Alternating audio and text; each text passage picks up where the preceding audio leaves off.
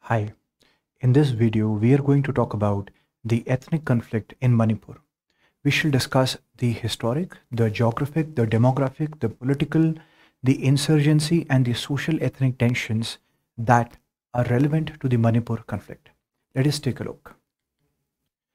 Now, in the past set of days, in the last month, we have found that a lot of people have in fact died, tens of thousands have been displaced. Maricom has said, my state is burning. And Pitambar Singh, representative of the Meitei community pride, so to say, has said that, the state is moving towards civil war. So what is happening here? We find the situation is serious. The government of India has in fact evoked provisions of Article 355 in the state of Manipur, wherein it has taken over the function of law and order from the state of Manipur unto itself. Now, usually this is done as a precursor to evoking Article 356, which is President's rule. But in this case, the government at the center and in the state both are BJP governments. And in fact, Article 355 has been evoked, but without 356. This is one of those rare cases. And what that does tell us is how serious the situation is. Now, if we take a look at the map, well, of the Northeast, out of the seven sisters, this is Manipur. This is where Manipur is placed on the map. Recently, what has happened is that for the Meitei community, the Manipur High Court, a single judge bench, announced a decision that the scheduled tribe status should be accorded to the Meitei status, that the state government should take steps towards that in a time-bound manner. Now, we need to examine whether in fact the state government can do that, because basically it can't. That's the central government's prerogative and power, and whether the Manipur High Court can advise the government or direct the government to do that within a time-bound manner, the jurisprudence of that is maybe going to be examined by the Supreme Court now subsequently. But as we talk about this issue, we find that this judgment acted as a trigger point wherein subsequently the All Tribal Students Union of Manipur organized a protest movement in opposition to this judgment. And this is where the violence started to spread from. Now we want to take a closer look of what happened and why that happened. So here we take a look at this map of Manipur. A large part of the disturbance and ethnic clashes have happened in Churachandpur as well as the Imphal Valley. The Imphal Valley is dominated by the Meitei community and Churachandpur district is dominated by the Kuki community. Now, why have these clashes happened? Let us take a look by first of all starting with understanding the demography and the geography of the matter. Now, we find that this region here at the heart, known as the valley region, accounts for approximately 10% of the total land area of Manipur. And it accounts for nearly 57% of the total population of Manipur living in this valley region. The Meitei community is dominant in the valley region. This remaining region, which is the hill region, has 90% of the land of Manipur and has nearly 42% of the population, which is dominantly tribal. The tribes which are dwelling in the hill region are the Nagas and the Kuki-Chin-Zomi tribes. The Naga and the Kuki-Chin-Zomi tribes. These are larger categories. In fact, how communities are classified on the ground can vary, and how people self-identify can also vary. There are a large number of, in fact, more than 30 tribes that are there on the ground. and they are largely classified into these two categories. Now, the issue core, if we're looking at it here, is that here in the valley region, we find that the Meitei community is dwelling, and there is an inner line permit system which is in operation here. An inner line permit system which is in operation here, which bars the non-scheduled tribe valley dwellers, which is the Meiteis, to go and acquire land in the hill territory or do commercial activities there. And the Meitei community is concerned that the population of the tribals has been increasing. Allegedly, they say that multiple of the hill areas, the land is being encroached, and that there are allegations or apprehensions that there is poppy cultivation which is happening, or drug trade that is happening, and that the population also is increasing, and that the tribal people are coming and dwelling in the valley area, but the people of the valley, which is the Meiteis, they are not able to go and live or acquire land in the hill region. This seems to be a primary concern of the Meitei community. Now, the people who are living in the hills, the tribals, they have a concern that the Meitei community, which is at the heart of the valley here, is more prosperous. They are politically more prosperous or dominant. Let's just say that the valley sends around 40 MLAs to the otherwise 60 member legislative assembly, and they're dominated by the Meiteis. The CM also for a lot of decades now has been from the Meitei community. So politically they're dominant, economically they're more prosperous than the tribal community, and so the in the representation in the government services is also dominant of the Meitei community. Nearly 65% of the government jobs are represented by the Meitei community, and nearly 35% of the government jobs are with tribal representation. So if we take a look at that, the tribals are concerned that the Meitei community, which is already dominant, is going to further kind of come into the hill region or somehow take over their benefits that they're currently getting, which they see as limited, which they get on account of the scheduled tribe status. And if the scheduled tribe status is also now legally extended to the Meitei community, then in that case they would be not having access to the benefits that they're currently getting in the same proportion. So this is one of the primary concerns and trigger points so far. Now, if we look at other aspects of demographics here, we see that there are multiple languages being spoken in Manipur, but the primary dominant language is Meitei language, and there are multiple religions here. Nearly 41% are Hindus, 41% are Christians, 8.4% are Muslims. Now, the Muslims are also Meitei. So, if we take a look at this, the Meitei community is approximately 53 to 54% of the total population of Manipur. And out of this, there are the Meitei Hindus, who are Vaishnavite Hindus, and then there are the Meitei Pangals, the word Pangal coming from Bengal, Bangladesh, that is, they are Muslim Meiteis. And then there are the Sanamahi Meiteis.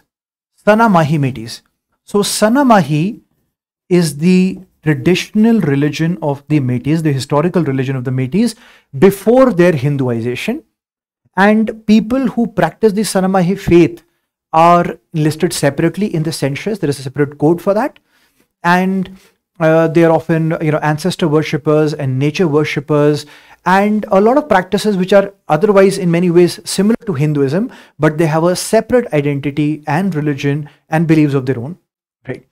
So there is the Meitei community, which is consisting of the Meitei Hindus, the Meitei Pangals, and then there is the Meitei Sanamahi, which are separate, and they have around 8.4% of the population, or 8% of the population approximately of Manipur.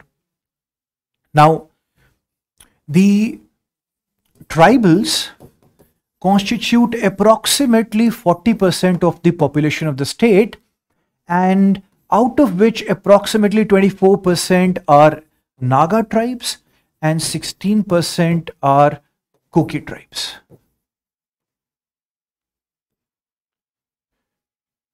Now, this is the demographic distribution of these tribes. So, what are the issues that are brewing here? To understand that a little more, we shall take a look at briefly the historical aspect of what has happened. So, the state of Manipur derives its name from the Sanskrit word mani, which means jewel. Pur means area. So, land of jewel. Manipur was formerly known as the Kingdom of Kanglepak, which is the Meitei term for Manipur. Now, King Loyumba in 1074 had established the Kingdom of Kanglepak, and the father of Maharaja Garib Nawaz, born Pambhiba, his father had actually first converted to Hinduism, and subsequently, taking the name Garib Nawaz, King Pambhiba adopted Hinduism with the Vaishnavite belief system as the official religion of the state of Kanglepak. And as such, Hinduism started to spread there. Now, in the tenure of King Churachandra, we find that the empire of the princely state of Kanglepak had become a British protectorate. And the Britishers in 1907 separated the revenue valley area from the non-revenue hill area on the ATSUM model, introducing now the origin of what is known as the inner line permit system. There was also a separate administrative structure wherein the valley region was governed by the Maharaja himself, and the hill region, which constitutes nearly 90% of the landmass in Manipur, was governed by the president of the state of Manipur Darbar, who was like a governor in the British administrative system. So even the governance systems for the hill area and the valley area since 1907 were different. Now, King Bodh Chandra Singh was the last king of Kanglepak princely state, and subsequently we find, if we take a look at how this came to be, after the first Anglo-Manipur War, Manipur became a British protectorate. In 1947, an instrument of accession was signed by the princely state of Kanglepak with the government of India, wherein the defense, the foreign affairs and communications was handed over to the government of India, and the remaining matters remained with the Kingdom of Kanglepak. As such, it was for a brief period of time an independent princely state between 1947 and 1949. In 1949, a merger agreement was signed by the Kingdom of Kanglepak with the government of India, and Manipur became a Schedule C or a Part C territory, subsequently called a Union Territory. In 1972, Manipur was given full statehood. Now, this is a brief history. But however, a lot of people were not happy. And this is where we come to the story of insurgency. Now, we find that right starting from the 1950s, there was the rise of Naga insurgency. A lot of different Naga groups were demanding Greater Naga Limb, an independent country of Nagaland, which was confined to the territorial area of not only Nagaland, but areas of Manipur, ATSUM, and even nearby countries and other territories. So this demand was the basis of an insurgency movement led by the Nagas. One of the prominent groups of this, leading this, was the Naga Socialist Council of Nagaland, Isaac Muiwa Wing, NSCN-IM. Now, as this insurgency grew, the government of India, in response to this, imposed the Armed Forces Special Powers Act of 1958 in Nagaland and in certain regions of Manipur. Now, on the other hand, we find that Meitei groups also started to form their own insurgency or revolutionary army groups. And prominent among them were the United National Liberation Force of the Meiteis and the People's Revolutionary Army of Kanglepak, both being Meitei groups. Now, here, their demand was to restore the former state of Kanglepak to its original glory as an independent kingdom, and they were using insurgency for that. They were resisting the merger with the government of India. And also simultaneously, these Meitei groups, they were fighting with the Naga insurgent groups. Now, in 1993, Naga insurgent groups led a massacre against the Kuki community. And subsequent to that, the Kukis also started to form their own revolutionary groups. So it gave a momentum to the formation of revolutionary army groups within the Kukis themselves, Kuki Revolutionary Army being one of the prominent ones. Now, if we take a look at what happened subsequently, we see that there was a tripartite agreement between the center, the state, and Naga Socialist Council of Nagaland, Isaac Muiwa Wing in 1997. So there was a suspension of operations agreement that was signed between central government, state government, and NSCN-IM.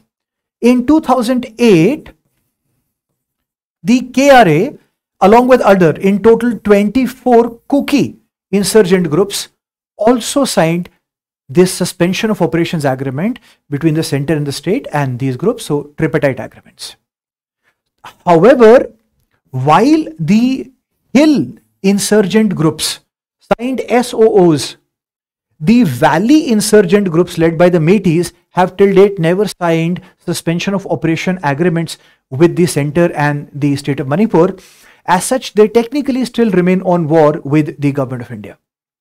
Now, we see that lately there has been news that civilians allegedly or others, revolutionary armies, have raided arms depots and civilians have armed themselves. Now, the manner in which the SOO operates on the ground is that there are these locations where there are armed cadres and there are these arms depots, and one of the keys to those depots is kept by the camp leader and another by the Indian Armed Forces. Now, allegedly, and on a disputable scale, we don't know exactly how many figures, but a lot of them have been robbed and civilians have armed themselves, in order to fight with whatever other group, especially between the conflict between Meiteis and Kukis. So this is broadly a major idea of the manner in which insurgency is working here. However, we would also like to acknowledge, the other role that the insurgents have to play in the daily social political life of Manipur. While there may be the larger lofty ideals of independent state In fact, the KRA also had an original demand for Kuki land, which was an independent country. But subsequently, now that demand of Kuki land has been reduced to demand for an independent state within India rather than an independent country. Now, these various different insurgency groups that are operating often back up political candidates. MLAs cutting across party lines have the backing of insurgent groups, and insurgent groups tell people who to vote for. Also, these insurgent groups often levy their own taxes as if running a parallel state there. Apart from that, groups like UNLF have issued dictates, which are like strong codes in operation there, wherein Indian movies or music, Hindi movies and music has been banned. And plus there is banning on alcohol or Indian dresses to be worn there in Manipur. So they are controlling various different aspects of daily life as well. There are, apart from that, allegations that multiple of these groups may be engaging in poppy cultivation and drug business. Now, coming to the essential issue that we have raised here, that amongst various different issues, one of the important issue here is that the ST status, which the Manipur High Court has directed the Manipur state government to expedite, right, in according this status to the Meitei community, let us examine on what basis this ST status is given. Article 342 of the Constitution of India, dealing with this, basically tells us that the President of India has the authority, has the power, as a jurisdiction to notify a tribe as a scheduled tribe. And the Parliament of India has the authority to modify such a list, meaning remove the name of a tribe from the list of scheduled tribes. So the procedure to add the name is an executive procedure, and the procedure to remove the name is a legislative procedure. What this article does not mention, and is otherwise not mentioned in the Constitution of India, is that on what grounds should such addition or removal be done, which has been more of a matter of convention. And according to convention, the grounds which have been established till date for deciding, whether a tribe should be listed as a scheduled tribe or not, are things like geographical isolation,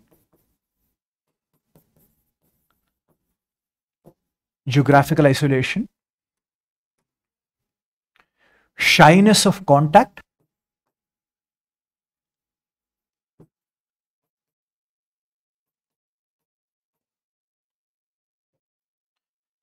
economic backwardness,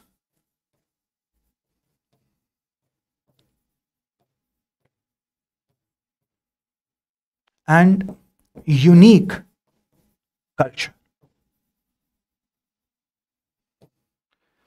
So these four criteria are the ones which are usually used by convention to decide whether a tribe should be listed as a scheduled tribe or not. Now, in the case of the Meitei community, they are living in the valley area, not in isolation in hills. They are kind of the mainstream population who are also politically and economically otherwise, progressive or dominant, right? And as such, whether these criterias do apply to them, right, or not, right, this is a matter which is sub judice. The court may still yet decide, and we'll see how the court comes around with regards to the interpretation of this matter. But this is with regards to the core issue of scheduled tribes and on what basis usually we allocate this status of scheduled tribes. Now, to conclude, we find that while this issue has been quite hot burning, essentially the issue seems to be about developmental disparity and various different apprehensions that people have. Obviously, there are certain disinformation campaigns that have also been run, but at the heart, if you look at it, the valley region is more prosperous. It has, the people living there have more access to government jobs. The bulk of the foreign tourist and the domestic tourist also go into the valley area. And also we find that, with regards to institutional deliveries or access to safe drinking water or electricity or other facilities and amenities which together add up to Human Development Index progresses, are better in the valley in contrast to the hill region. So we find that the solution moving forward, while to the SC status, it is a sub judice matter, and we'll see how the court, opines on this. But the essential resolution to the issues that we are looking at between various different people in the short term, obviously a lot of good law and order and confidence building measures, but in the medium term they do require addressing the genuine concerns of developmental disparity in all the communities with mutual assurances, maybe some assurances on the manner of inner line permit system, and as well the welfare system, that it is going to function very well, ensuring everybody is equally treated. This is our medium to long-term solution to ensure that such strife does not happen again. Thank you, class.